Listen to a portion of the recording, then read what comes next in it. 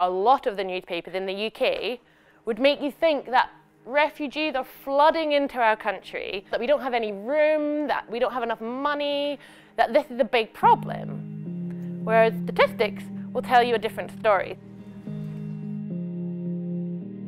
Usually in maths lessons we talk about trigonometry and whatnot, but over here we're actually looking at real life situations and drawing them out to understand what actually is happening around the world.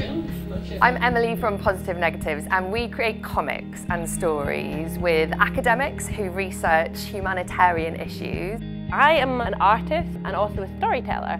I draw comics. PositiveNegatives call people like me, like artists or animators in, and they say, okay, we want people to understand these stories. And I come in and I say, okay, how am I going to turn this into a really pretty picture or something someone might want to watch on the internet to bring those stories to a greater audience.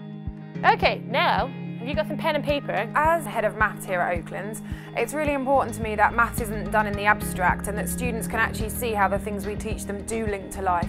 If you start looking at this data, you can start pulling out some really interesting facts and some interesting stories. Think creatively, guys. How are you going to turn your graph into a picture? Okay. It's really lovely to give them quite an open-ended task that allow them creativity and help to develop their thinking skills. I want you to think about who am I talking to? I want you to think about what is your message. You know, when you graduate from university, instead of celebrating the graduation, they could be running away due to the fact that they're being forced to leave their country. So we can maybe go along those lines. I find it interesting because I'm an art student myself, so it combines the two and it can make math interesting. In hearing these stories and reading out about people, the empathy that I saw in the students was huge. You could see that they felt really moved by some of these people's stories. Information is commonly portrayed inaccurately. You can show how disillusioned the people are.